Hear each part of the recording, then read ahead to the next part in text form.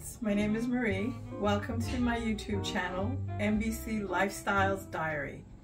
I like events, I like cooking, I like cultural happenings, and I live in New York.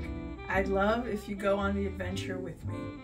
Please like and subscribe if you want more content.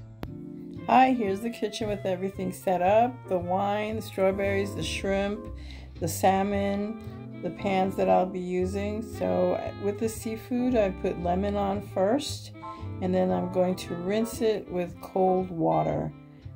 I usually like to prepare the fish the night before, just means seasoning, let it sit overnight, let all the flavors get in. But I needed to show you how it's done. So here it is, rinsed with cold water, drain. And I'm starting with the shrimp, hot sauce, salt, pepper.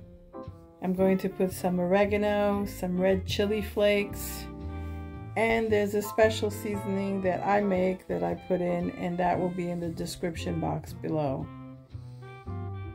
So all that is going on that garlic shrimp. Here's that special seasoning.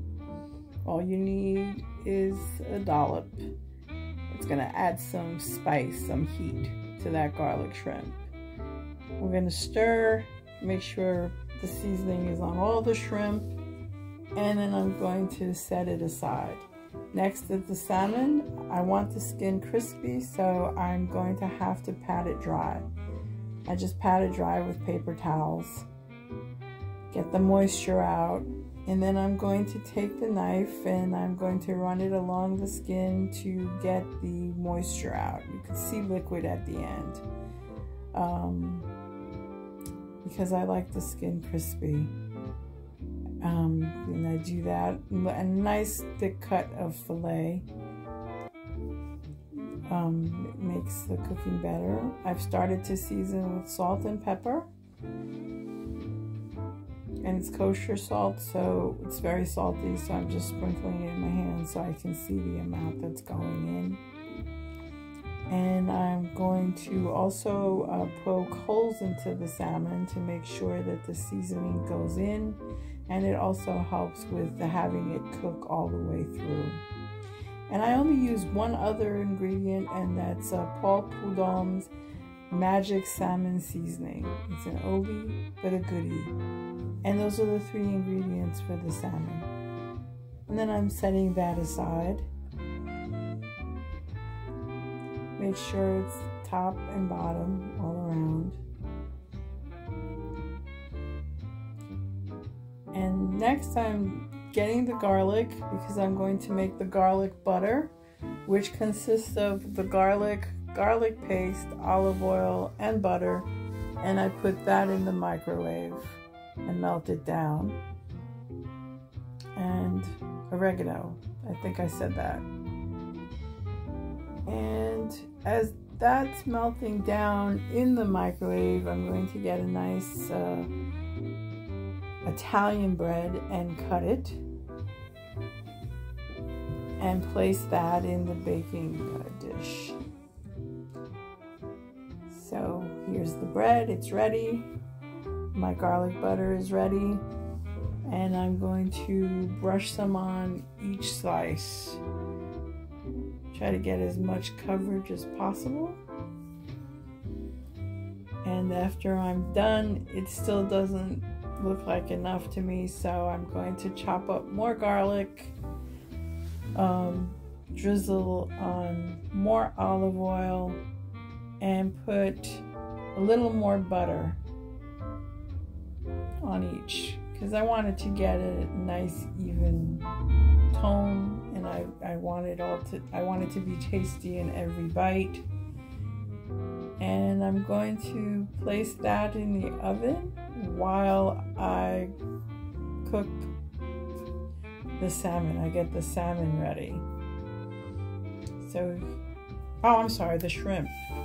So, olive oil and butter again with garlic, fresh garlic, and the pickled red pepper, and some garlic paste. And there's the shrimp. I'm going to saute till it's pink, And you'll see me then add some tomato basil. That's the red chili pepper, pickled red chili pepper that I've added. Here's the tomato basil paste. That gives it some flavor and color. And then I'm going to put about a cup of wine in there and let it simmer a little bit. At this point, the bread is smelling wonderful. And I'm going to put it in the broiler. Yes, this is an old stove, an old gas stove that I love, and it works. So here it is, all nice and toast and crispy, and I'm going to plate it so that I could put it on the cocktail table, the hors d'oeuvres, and napkins, forks, and plates are out there already for my guests. And here it is. Oh, it smells so good. It's a favorite. Now I'm using my iron skillet. I love that skillet.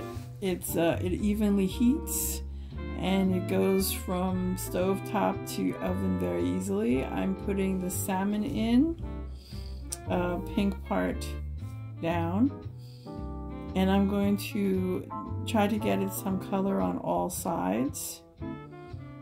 So that means, you know, kind of sauteing each side. And then I'm going to put a sprig of rosemary under each piece. And from there, the salmon is going to be drizzled on top with olive oil, and that is also going in the broiler. Next, I'm doing the potatoes. Now the potatoes, you'll definitely need to look in the description below for all the ingredients. So that's water boiling for the asparagus, and that's the cooking dish that I will be using for the potatoes. And in the potatoes, we're going to put shallots, we're going to put scallions, we're going to put the red chili pepper in there.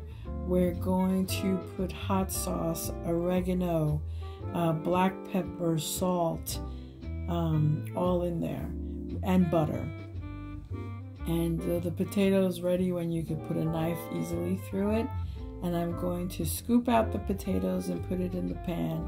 I'm going to keep about 1.5 cups of water, and I'm going to then put in evaporated milk, butter, and